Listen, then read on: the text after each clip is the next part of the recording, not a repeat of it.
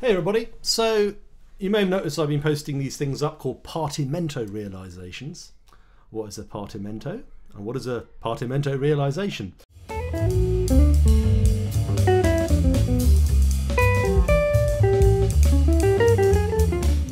So the best way of putting it is, as the scholar Robert Gjerdingen sort of described it, it's basically the sort of Baroque stroke classical version of a chord chart, of a lead sheet. And you have a bass, and you have some numbers above the bass on the simpler ones, although later on the numbers disappear, which tell you which chords to put over the bass, and it's up to you to come up with a piece of music. That's the long and the short of it, really. So one of the big collections of these things is Fenaroli's, I think 6 books, if I remember correctly, which go from simple figured basses to Partimento fugues. So the idea is you start off, composing sweet little arias and preludes on a fairly simple basis, and by the end of it you're basically coming up with fugues in various numbers of parts. While it's not necessarily how to improvise or how to compose, you can use it either to improvise or compose. It is a vehicle for classical improvisation, which doesn't rely on stuff like, for instance, ground bass. So I've done quite a lot of stuff in ground bass over the years. My project Balagan Cafe Band, for instance, we used to improvise, still do if we ever have any gigs. We improvise over chacons and stuff like this. Partimento introduces some more complex forms, and if you look at Fenaroli, he's kind of taking various figures and putting them in different keys, and suggesting places where you might want to do imitative counterpoint and stuff like this. And then that eventually leads you towards fugue when you've gone through all of this stuff. So obviously the attraction as a jazz musician is like, oh, this relates to something I know. And I've always been a bit obsessed with classical improvisation ever since I read about these famous stories about Bach, for instance, improvising 6-part fugues at the court of Frederick the Great, and then Frederick the Great going like, oh, I'm going to give you a nasty subject and see what you can do with that.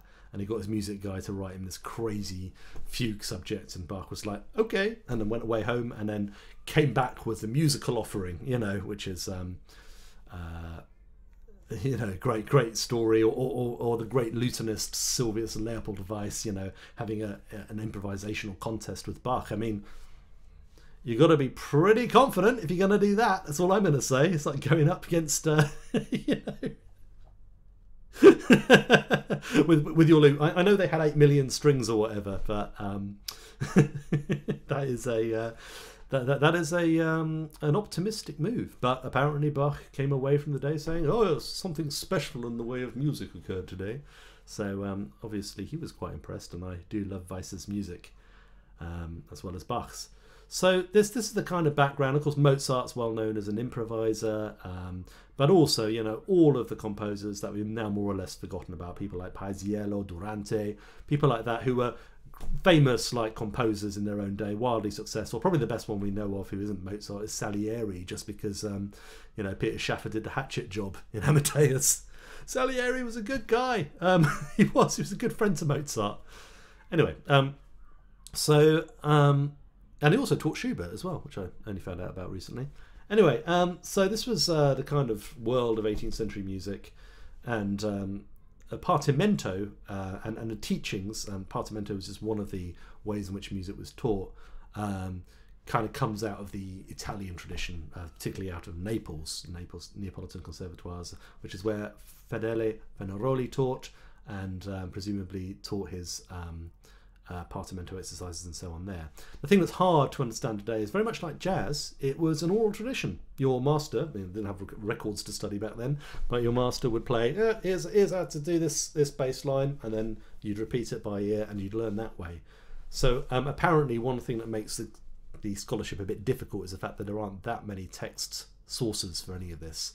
And those that exist have been helpfully gathered together in one place by the scholar Robert Gjerdingen at Northwestern University, who's put up a website, link in the description, so you can go and check this stuff out yourself. Right, okay, so that's the background. For a guitarist, there's a few things that make it a little bit hard to get into. One thing is this stuff's all designed for the keyboard. So in general, with the keyboard, you can have quite florid things in the left hand, and then if you're a classically trained pianist, you can do florid things with both hands.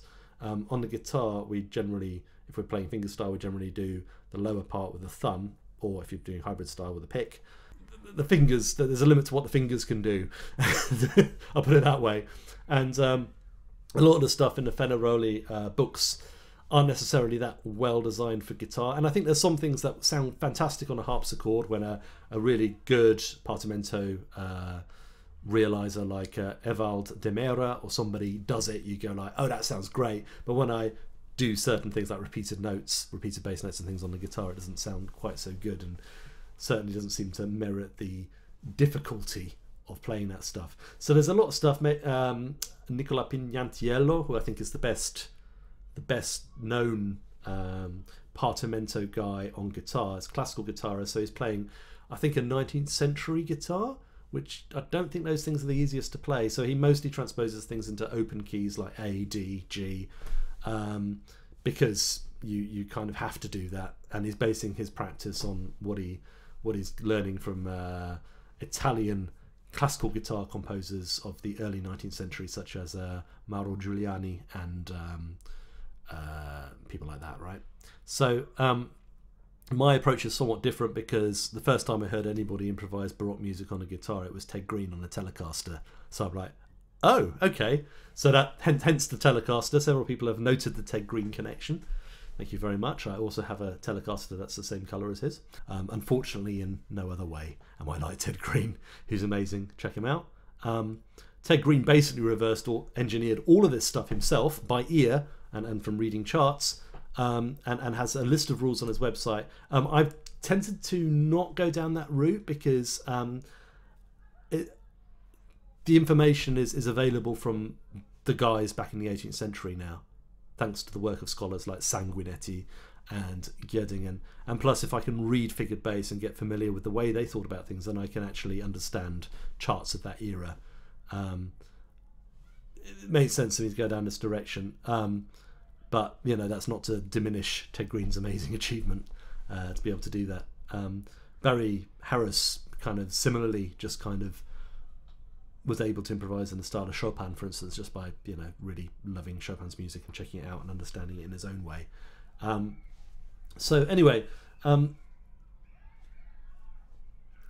think doing this stuff on the electric guitar particularly is really to do with my wanting to broaden my understanding of harmony out.